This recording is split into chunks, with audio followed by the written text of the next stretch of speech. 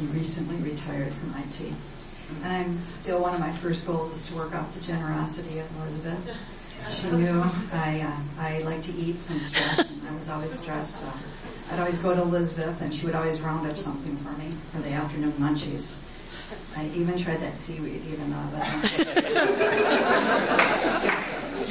If there's one other word I could add up there, it would be humble. Elizabeth was the most talented, but the most humble of her talents.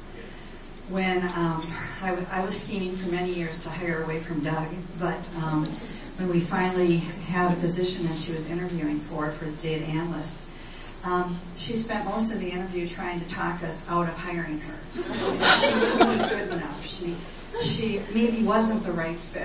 And I said, Elizabeth, there's nothing you're going to say to stop us from making a decision. It's just a formality here. But she always striving. She was there late every night. I would always say, leave, Elizabeth, leave. And she said, oh, just one more thing to do. And she could never do enough. And she even tried to apply for help desk positions. I said, what do you mean help desk?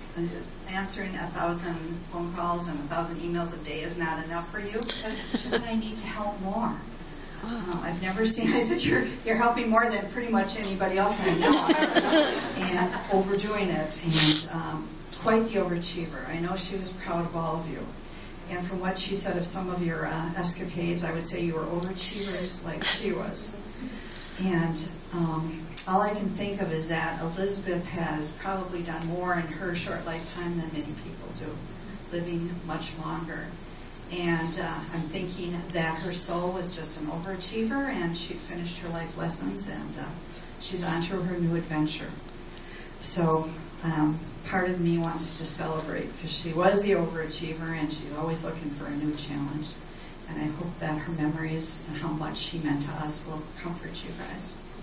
Thank you.